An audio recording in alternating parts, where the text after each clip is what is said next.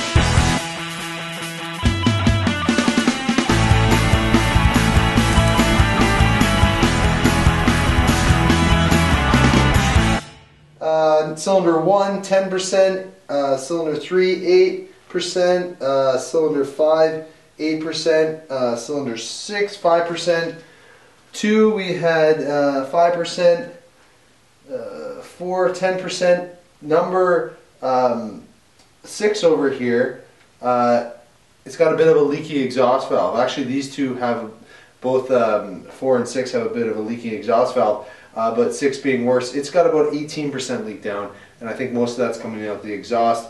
So obviously, this is why we do this. It's a good idea.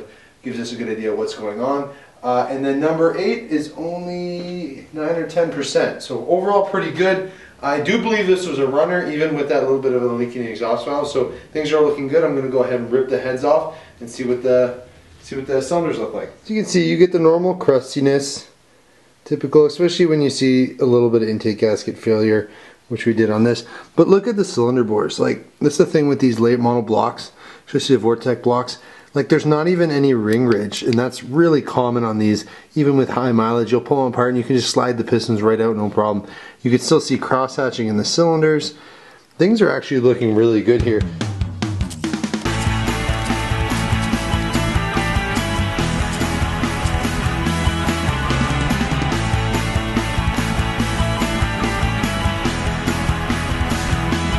Got a brand new timing set in it by the looks of it. It's kind of unusual. That most Vortecs, you know, they always have the original timing set in them. So I wonder what's going on here. That's weird. All right.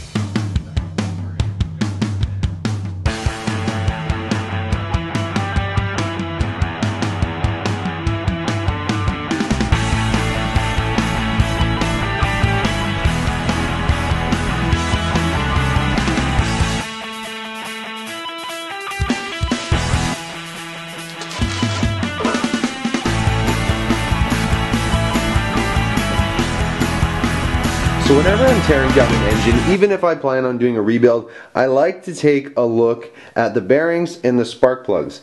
The spark plugs will tell you a story of how this engine was running. The bearings tell you the story of the condition of the engine. This is the same thing why I do the leak down test. Even though I'm tearing this engine down and putting new rings and everything in it, I kind of like to just suspect or see if there's any suspected problems going on with this engine, so I can, you know, make sure that they're corrected and take a look at what's going on there.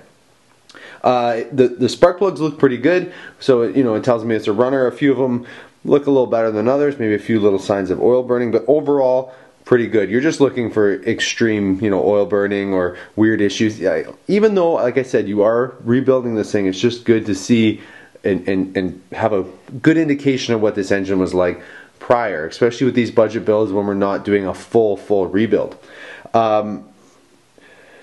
The crank bearings look fairly good, really good considering this thing had 120 miles or so on it, close to 200,000 kilometers. Everything is looking really good, pretty normal for these Vortecs. The rod bearings show some indication of issues. This one has a slight scoring in it, as you can probably hopefully pick up on the video. And then pretty normal, and this is one of the things we're going to have to address, is the out of bore or sorry, out of round rod bores. So the rod bearings are showing some indication that we have some rod bores that are out of round. And what I mean by that is this bore right here that rides on the crankshaft with your big, this is called your big end connecting rod bore. And what happens over time, this bore can become out of round, and obviously that's not something we want for our bearing clearances. So this is going to be one of the most important parts when we're doing a budget rebuild, and this is going to be something that you're not going to be able to do at home, is we're going to actually get these resized.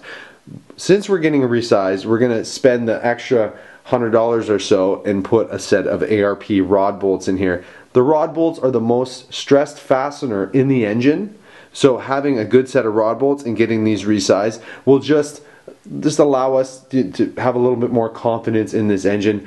It is an expense, but it is an expense I think is very important that we spend on our engine. Even though this is a budget build, we don't want this engine blowing up in a short amount of time, and it's all for nothing. So all this work we're putting into it, this is an important thing. So we're going to actually put some ARP rod bolts, and I'll go over that a little bit more in another video with the part numbers, and we're going to have these rod bores resized. This is not... Things are looking really good for our L31 build right here. It's a 2-bolt main, as you might have caught in the video, but that's okay. For our power level that we're going to be putting, 2-bolt mains work just fine. Trust me, I've pushed 2-bolt mains with superchargers and have never had an issue. So I'm not worried about that, and I suspected it was going to be a 2-bolt main because it is out of a 1500 pickup. But everything is looking really good. The cylinder bores are fantastic. I dingle ball honed this side, and so far we look like we have less than 1/1000th of an inch bore wear and taper on these cylinders, which is fantastic.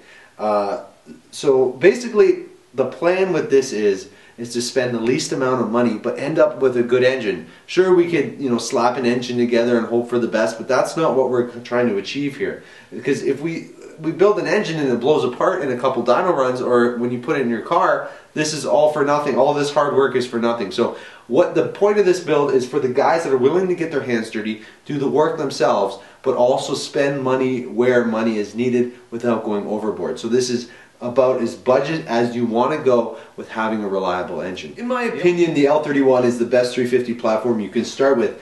You get the windage tray, factory windage tray, you get the blocks that don't wear a lot. The big benefit is the factory OE roller cam with the really good lifter setup on here with the hydraulic lifters. You get obviously the Vortec cylinder heads.